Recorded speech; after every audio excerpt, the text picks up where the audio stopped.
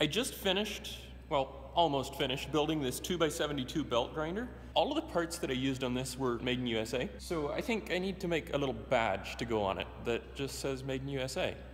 I've never used my CNC for metalworking before, but I'm gonna try to engrave the US flag and made in USA on a little square piece of stainless steel. Now, I want to get pretty intricate with this because the badge has to be pretty small to fit on the machine, and I want to make the US flag with all the stars. So I'm going to use this V-bit. Hopefully this point will be able to engrave a little bit, probably 30 thousandths wide at the point. I've actually upgraded V-bits since this one because for woodworking that 30 thousandths is a bit of a problem, but I think it'll be about right for this. It should act about like a 30 thousandths end mill, and yet the structure of this V-bit will give it a little more strength than just an end mill would have. If everything goes as planned, this should be what it looks like, except I want to paint the flag the right colors. Let's see what happens.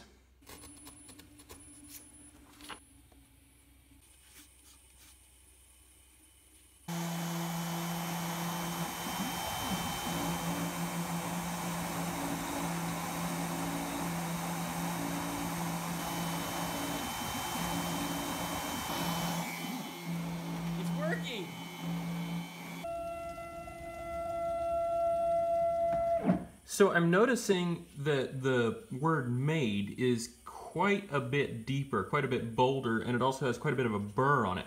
Everything else is pretty smooth. So I think that bit wore out pretty quickly. I'm gonna take the bit out and see what it looks like. So it chewed up that point a little bit, but actually all things considered, it's not that bad.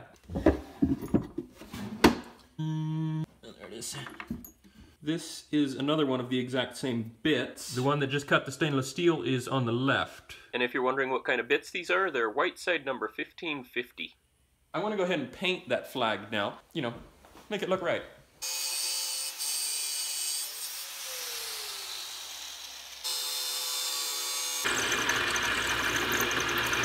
In case you missed it, I used the CNC to basically center punch this, so I get those holes in exactly the right spot. So the idea is to paint down in this lettering, well actually paint everything, and then sand off the surface so that I leave a nice bright surface with paint in the letters.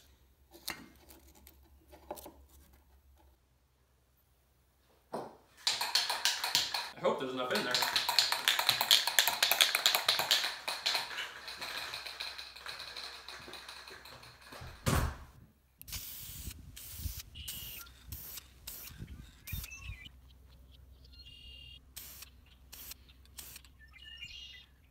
I'm being mobbed by bees.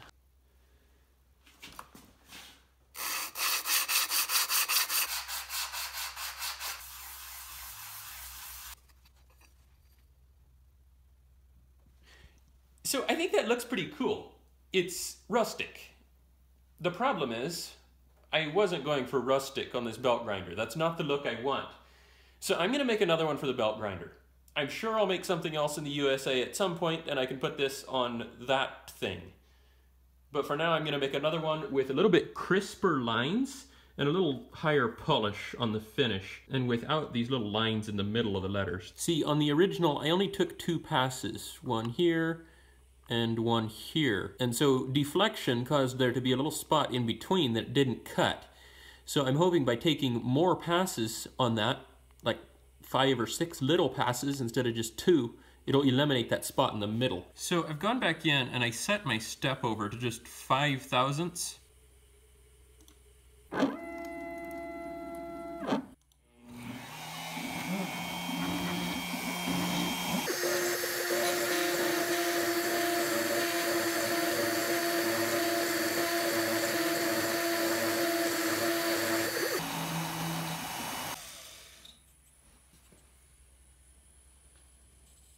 It just finished the cut, but I'm not quite happy with it yet. It's not all that much different than the first one, to be honest. I'm not sure if you can really tell on the camera, but each of these lines has a little bit of a ridge in the middle of it.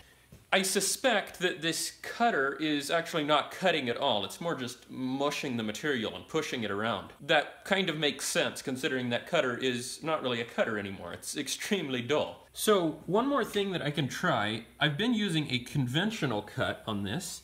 So I'm thinking if I switch to a climb cut, intuitively thinking of how the bit rotates, it should push the material out instead of pulling it in. And if it pushes it up to the edges, then that's where it can be sanded off when I sand the surface smooth. So it should work to just switch this to a climb cut.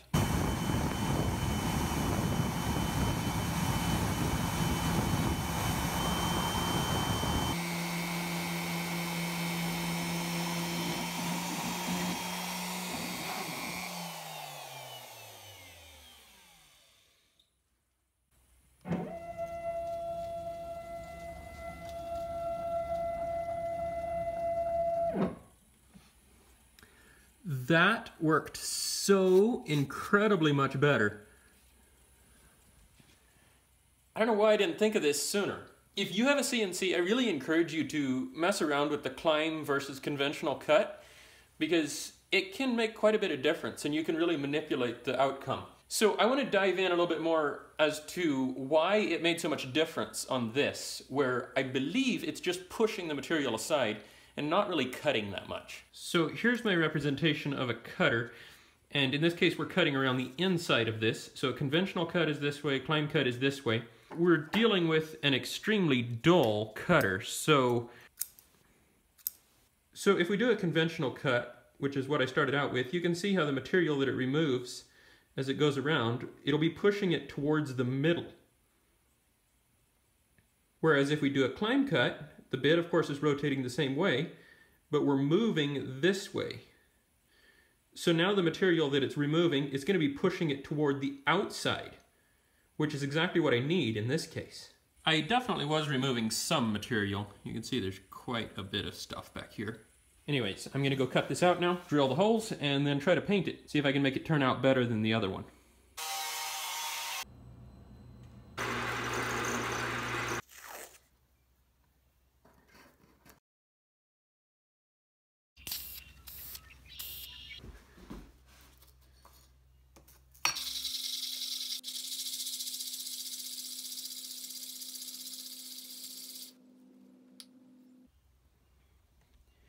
It really looks a lot cleaner. I just need to take this up to a higher polish this time. Are you ready?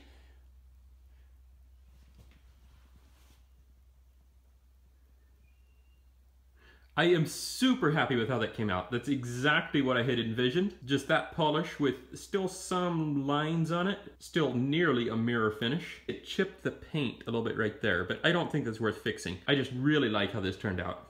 So now I have to figure out how to mount this on the belt grinder. I drilled 2 screw holes for number 440 screws, but I don't have a tap for them. Upon looking in my collection of them, I found these. I'm not familiar with this kind of screw, but from the end they look triangular.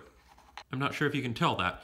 Anyways, I measured these screws with a caliper and they measure in at about 116 thousandths. So I drilled this hole, this is 113 thousandths hole, and threaded this in. And it actually appears that this works a little bit like a roll form tap, because if you look carefully at this hole, it's threaded. So I'm just going to drill some more holes exactly at 113 thousandths and screw it on. I've got this positioned exactly where I want it, so I'll just mark it. And now I'll drill there and there.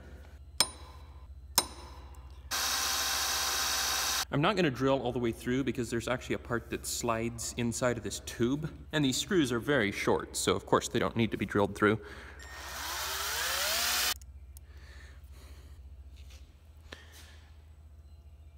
I was actually concerned that this might happen. I think because I drilled it freehand, since I was a little bit wiggly, it drilled a little too big, so now the screws just fit easily. I guess I'll have to drill it out and use bigger screws. So these are the same sort of screws. You can see they're kind of triangular. I can feel it even spinning it in my hand. And I'm going to try again. I'm also going to put a drip of oil in each of these so that it'll work a little more like a thread forming tap that needs to have some oil to help it slide. Okay, that one works really well. This one actually seemed like it bottomed out.